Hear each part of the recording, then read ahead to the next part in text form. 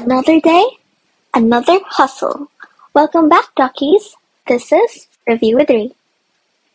So, we survived chemistry. Barely.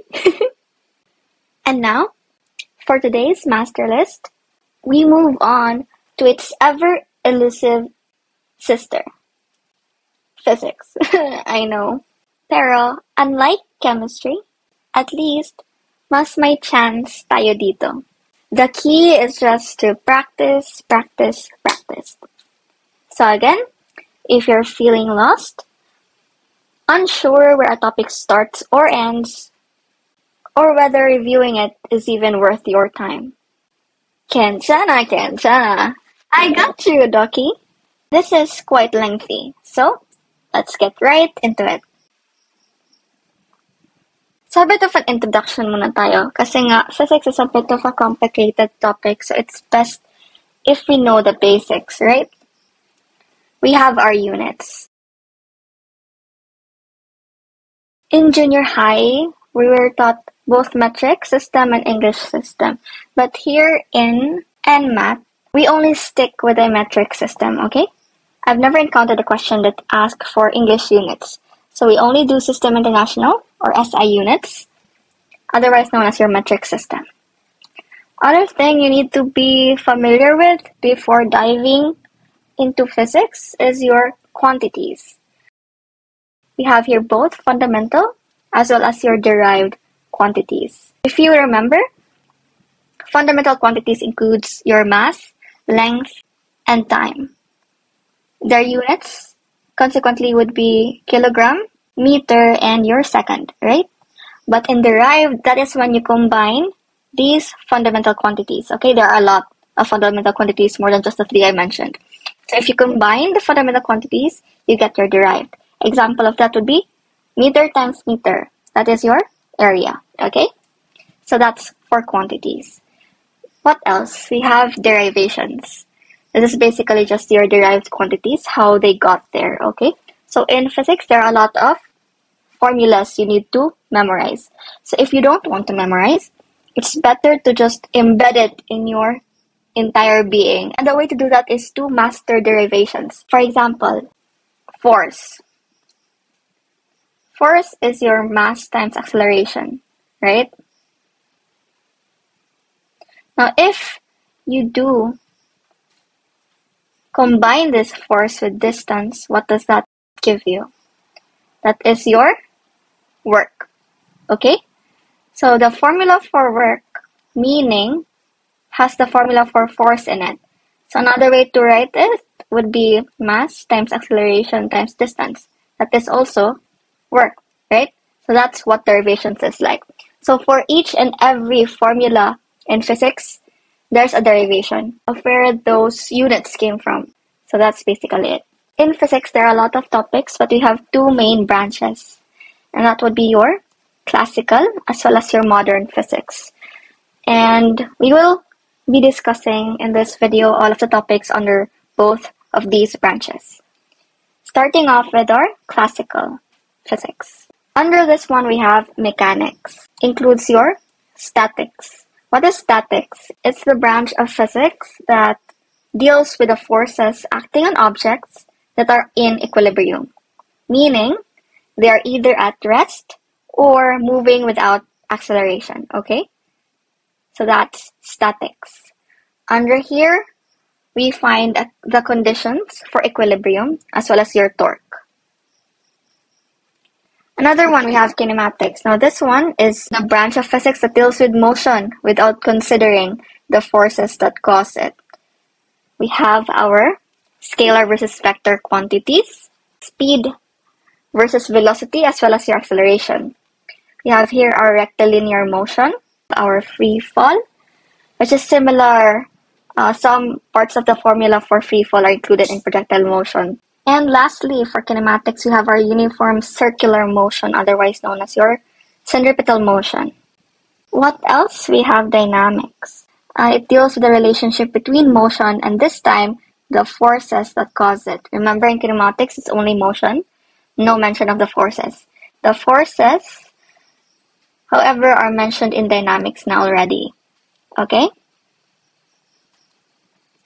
We have our types of forces. We have their contact, which is your applied force, normal force, tension, spring, and then friction, which involves your static and kinetic friction. This is where that comes in. We also have here our non-contact, which involves your electric force, magnetic force, and gravitational force.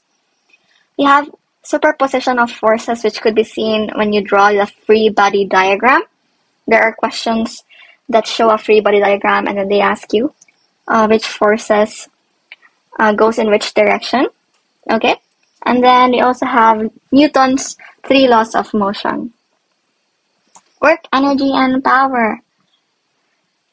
We have here your positive, negative, and zero work, your kinetic potential and mechanical energy, your law of conservation of mechanical energy, as well as your work energy theorem.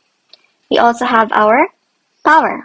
Familiarize already the formulas for each of these ones. And our last one for mechanics, we have momentum and collisions. We have the law of conservation of momentum.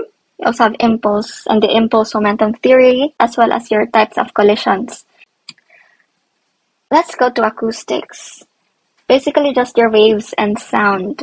We have here the nature of waves, the difference between mechanical versus electromagnetic waves, as well as your transverse versus longitudinal.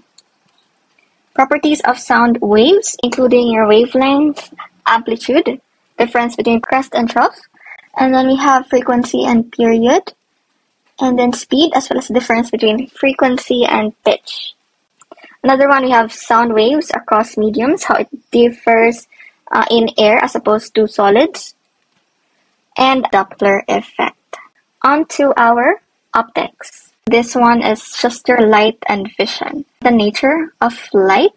We also have your properties of light waves involving your reflection and refraction. So we have law of reflection, index of refraction, law of refraction, as well as your total internal reflection. So, get to know these already. We also have dispersions and prisms. Mirrors and lenses, this one I've already covered in a tutorial before, just a cheat sheet of how to answer mirrors and lenses easily, but I'll most likely release a mini lecture soon so that you'd know from start to finish how to properly answer mirrors and lenses the long way. Okay, but if you want the short way, just go ahead and watch the cheat sheet video already.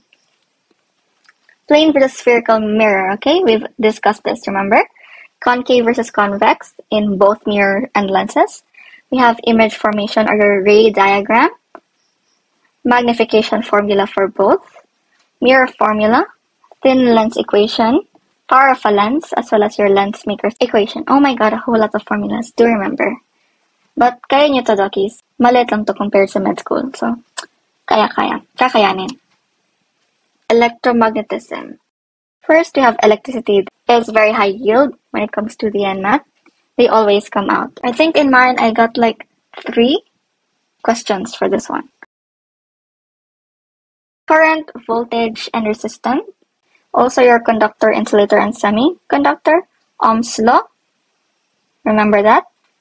V is equal to IR, right? Electric power. Your P is equal to VI, right? And then your simple circuits. You have your series, parallel, and your combined series and parallel circuits. You also have Coulomb's law and your electric fields.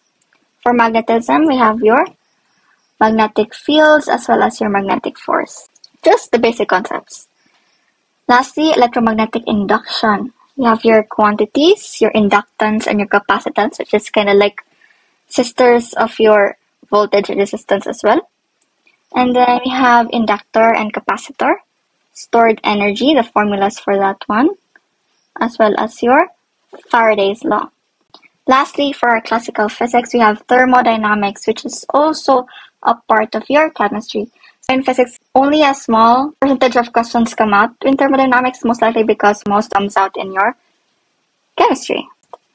For physics, however, what may come out would be your unit conversions, right? From your Celsius to Fahrenheit to calories and then joules. As well as your methods of heat transfer, very easy. You have their conduction, convection, as well as radiation. So, quite a lot, but that's that for classical physics.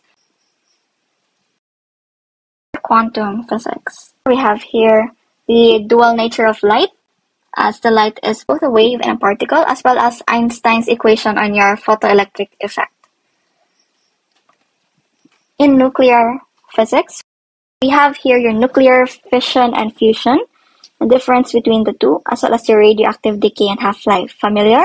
It's also in your chemistry subtest. In radioactive decay, you just have to be acquainted with alpha, beta, and gamma decay, as well as your half-life and decay equations.